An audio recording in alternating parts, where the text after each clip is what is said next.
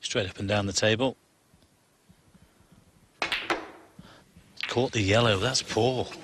That's really... Hang on. Oh, dear me, it's even worse. Well, what could have gone wrong there? It's gone wrong. But that's a poor shot to catch the yellow. Well, that's a bit what happened next, isn't it, that shot? I don't think anyone was expecting that, least of all this man. Well, can I have that one back, please? Well, he thought about playing with top spin around the angles, chose to play the stun shot.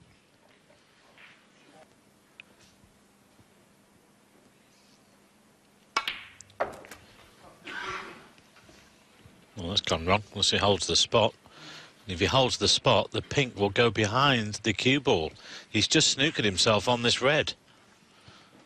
Oh, that is the worst possible place he could have landed.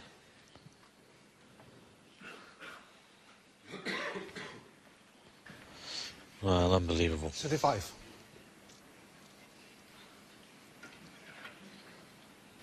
That, I'm afraid, is end of break.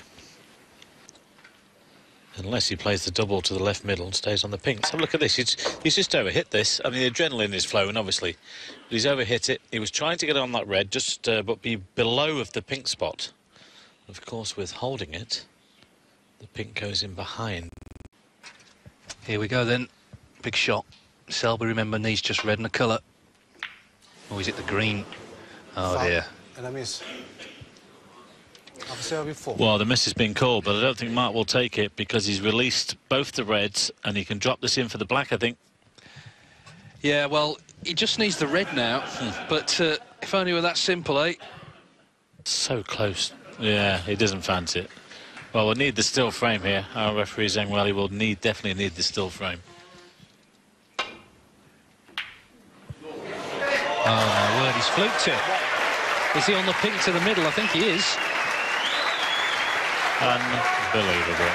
And the thing is, Mark's had the choice there. He could have taken that red on for match ball. Perhaps I'll get an easier chance, but look at this.